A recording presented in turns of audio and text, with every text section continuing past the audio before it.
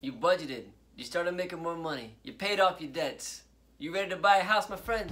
Let's check it out.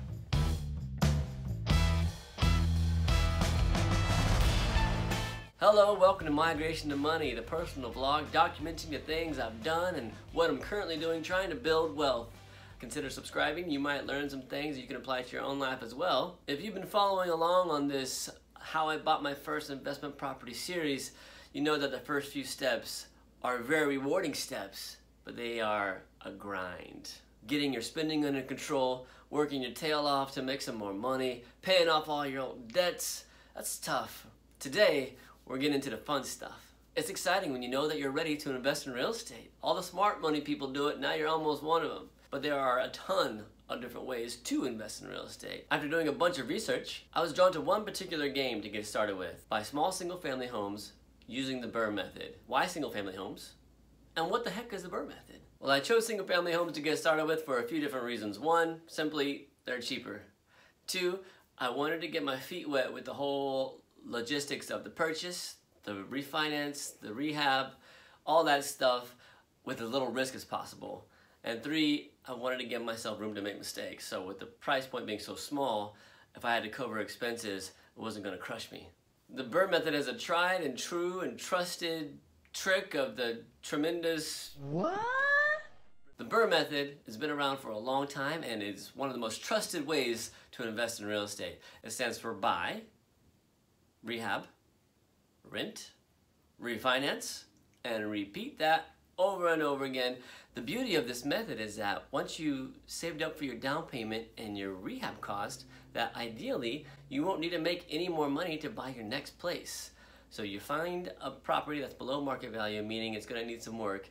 You put work into it, you rehab, you bring it up to value, you put a tenant or a guest in there, guest because you can do short-term rental as well. Then you go to your mortgage holder and you ask them for a cash out refinance, and you're trying to just get your money back out. Take all your risk right out of it, right then. And then you take that money and you use it to just buy your next place. And you just roll it in and roll it in and roll it in. It's great. I'm sure you have a couple questions. How do you know what the house is going to be worth after you fix it up? Well, I contacted a local realtor, made a relationship there, and she sent me some comps, comparable sales of the area, and also just gave me her opinion on what the house would sell for when it's all fixed up. And I also looked into Zillow, and I use Zillow all the time, looking at what was recently sold, not what was currently listed, because those are totally different numbers. How will I know how much the rehab is going to cost? Now that is a little more difficult because I've never done it before. So once I got the inspection of the property I was interested in, I sent that inspection to a local contractor who did remodels and rehabs, and I asked him, just give me an idea of what it would take to get you guys to fix all this stuff up. With those numbers in mind, I adjusted my offer to the seller, who accepted, and I got my first game piece.